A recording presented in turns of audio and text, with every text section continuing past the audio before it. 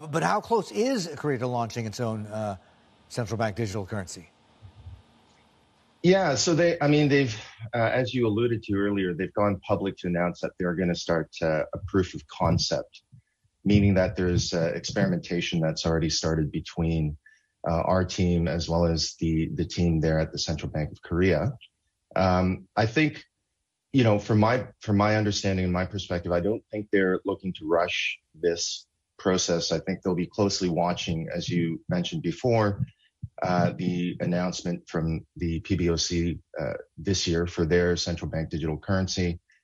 But it's quite obvious that with that imminent announcement coming out from China, that central banks around the world, I think particularly the G7 central banks, they'll start moving a lot faster, or they'll be forced to move a lot faster with their digital plans.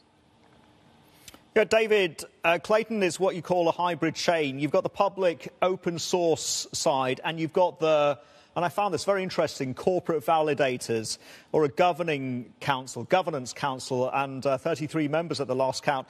Is that why you won the mandate from the Bank of Korea? That's part of it. I think there's many aspects to it. Given the fact that we are a part of the Kakao Group and backed by Kakao, I think that also played a big part in it.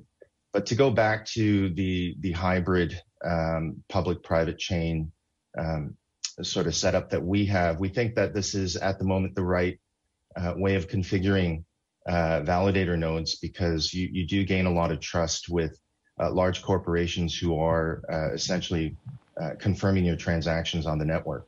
In previous places that I've worked at before, that were other blockchain foundations, that was one of the biggest challenges when we spoke to central banks, was that they were concerned that if you had a public network of validators, anyone can come on and be a validator. And so when transactions get broadcasted, it could get picked up by dubious validators around the world. So this eliminates that risk. It makes central banks feel a lot more comfortable.